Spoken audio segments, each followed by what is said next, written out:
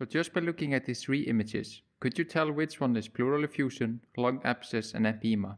By the end of this video, you will be able to. But before we look at the images, let's look at the definition. An empyema is the accumulation of pus within the pleural cavity, but a lung abscess is the accumulation of pus within the lung parenchyma. Pleural effusion is the accumulation of fluid within the pleural cavity, which can be either transudative or exudative, based on the Leitz criteria.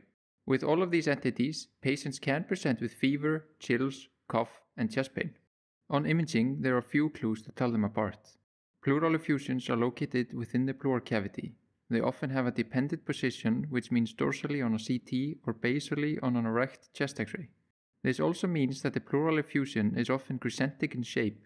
With pleural effusions, there is a thin, imperceptible pleural surface on CT, but make sure not to confuse the adjacent atelectasis with an enhancing pleura.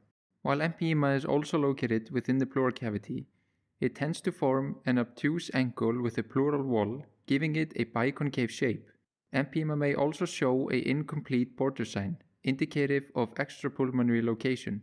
The pleura is usually thickened and enhancing with the empyema, which will show the split pleural sign on CT. Lung abscess is located within the lung parenchyma, so it tends to have a spherical shape with thick walls and narrow contact with the chest wall. Bronchovascular markings will also be seen to extend towards the abscess, and often the abscess is surrounded by consolidations.